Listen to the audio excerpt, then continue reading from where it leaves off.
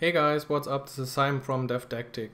Today I'm gonna show you 4 Gulp tasks that will save you time and actually money, as time is money. So if you're not familiar with Gulp, you could check out my blog to see more information about it, or just ask me about it. It's very similar to Grunt, so if you know that, you will see many familiar things in this demo. So as I'm a friend of Ionic, I will start a new Ionic app to show you those plugins and how to apply them. So I'm gonna start a simple app, and if you already have a project or whatever, you can just skip this step and continue with the plugins we will install very soon. Okay, so let's open it. Okay, so actually we can already install all those plugins. If you want to have the complete code, just check out the link below the video to my blog. So I'm gonna type npm install save-dev because we just need it for development, and those will be our plugins.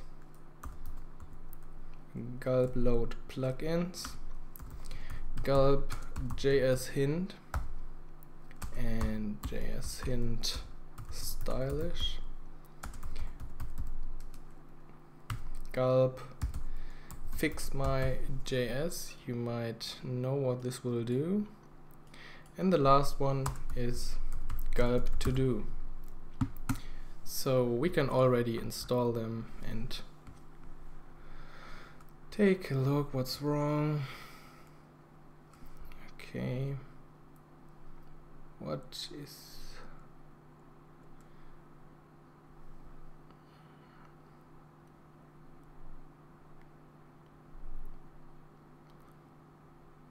okay, there's a typo. It's obviously JAsHint, as I said. Okay, so for this demo video I'm gonna create a tiny controller inside our app.js just to see some of our plugins in action.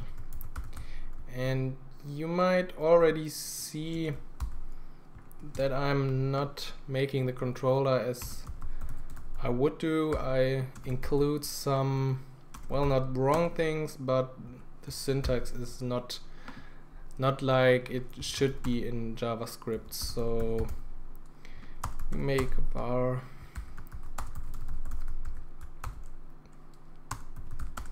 and something like this you might have in your code, and you might have a function or whatever which does well, whatever. This is just for testing and to show the purpose of these plugins, and maybe you have some to-dos in your code or whatever. So basically this is our controller. You already see some JAsHint tips from Atom, so we ignore them for now. We just save and we go to our Gulp file. So here are already some default tasks by Ionic, and the first thing we want to add is Gulp load plugins. So normally you would have to add all these lines for every plugin we use, and you would always have require, and that would just get too long. So the first one we installed was Gulp load plugins, and it works like this. You say plugins or whatever you would like, require Gulp load plugins. Okay, so now this little plugin will include all our other plugins which have the gulp prefix. So you don't have to put a require line for all the plugins you add. You can now just use plugins.yourplugin, and that's the first plugin which will save you a lot of lines and a lot of code and even some errors when you delete plugins and forget to remove the require line or whatever. So I would recommend this as your first plugin. Okay, so the second plugin I want to add is Gulp JAsHint. You can see this in action a bit here from Atom.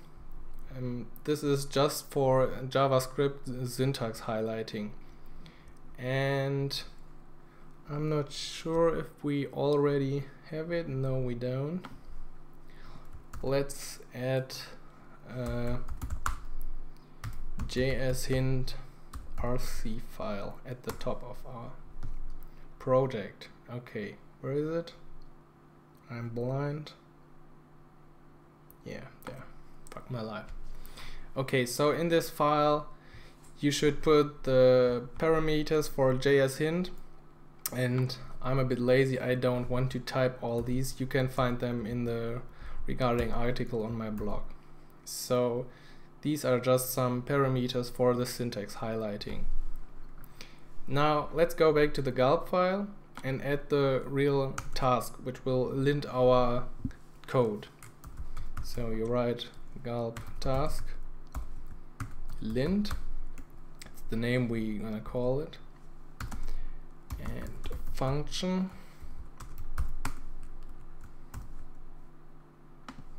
Okay, so we want to return. This pipe thing might confuse you a bit first, but you will get used to it if you use gulp regular. So we give in the source folder, come on, which is JS and .js files. So on these files we call pipe plugins, as we said plugins require gulp load plugins, so we can just use it now. JAsHint,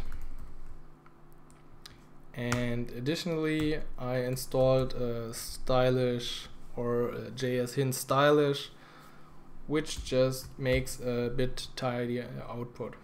So call plugins JAsHint reporter and make it JAsHint stylish. Okay. Oh, obviously that's the gulp source. So our first task is ready. Let's try it out. Okay, sorry, I'm an expert. I had a dot here and that was obviously wrong. So let's try our plugin. And what we see is a very pretty output of our JAsHint. So it says strings must use single quote, or notification in another way is preferable, and this is better than that, and missing semicolon, and some additional stuff we might also exclude through our JAsHint file. But for now, that's very fine. If you use it in a big project, that will help you a lot if you see those things and fix them. So at this point I thought, why is there no plugin to fix those things? And I found one. So the next one we're gonna add is the gulp fix my JS.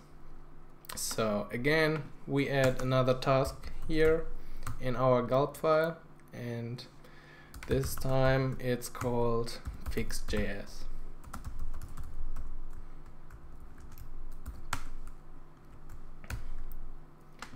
Okay, so again the same, we give in the source, which is again our .www JS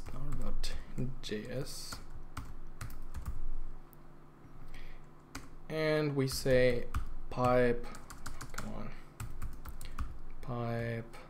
plugins as we saw it, and fix my JS dude.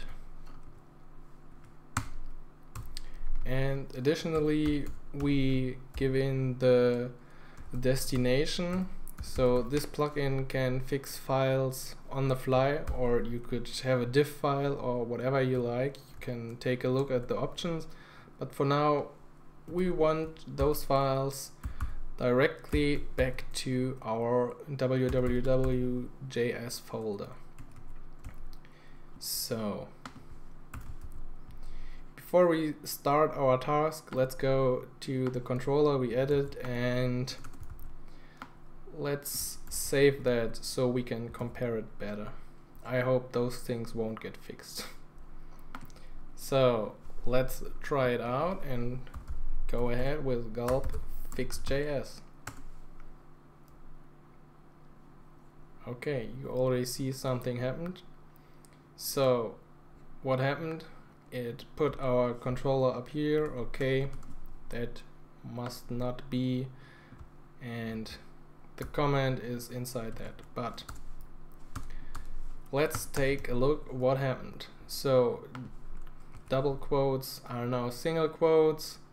Here we have, okay, the semicolon here, we have 3 equals, and the new object is now this.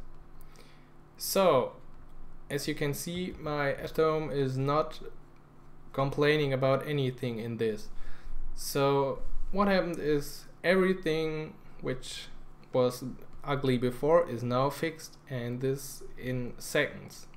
So if you run Gulp Plugins, you see there are now only these things which can be excluded or whatever is defined but never used. This is just this case. So this will save you a lot of time. If you have clean code, everything will work very, very much better in the future. So try to include this plugin somewhere in your workflow. Maybe even run it when you build something or whatever, and yeah, just be happy. Okay, so let's come to the last plugin I found. As you might have seen, I added a little to-do, and I pretty often add this line to whatever, remember this or come back to it later, and maybe you don't find this line again if you have a very big project. So this should not get lost.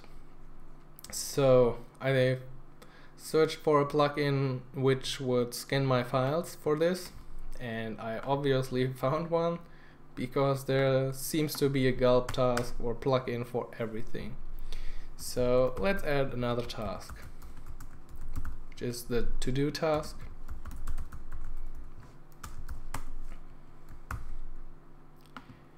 And now we don't want to return anything. Well, you could, but I don't want to. So we give in the source, which is again www.js, every file with JS in there, and we say .pipe plugins to do.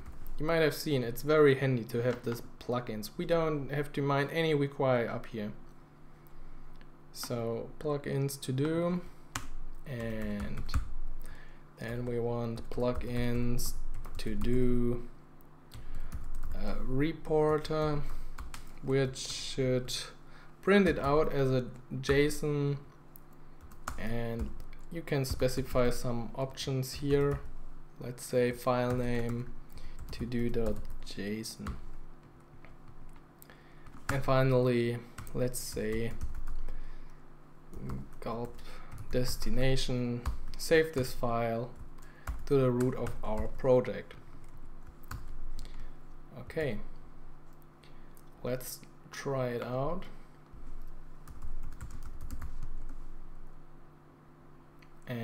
here's our to-do file, and here's the explanation. As you can see, very, very nice. You can, if you run a Jenkins or whatever build server, you can integrate it very good to display to-dos or open things and parse this automatic generated file to whatever. So this comes in very handy. And the last thing you might want to have is all these tiny plugins or tasks we used to be chained, so you don't have to call lint, fix, to do, because I feel like you need them together often. So I finally made a task, let's name it quality, because this boosts our quality, and this will call lint fix.js, and finally to do. So if I go back to here, let's take that one back to the old version, and let's delete the to-dos. So now you just need to call quality.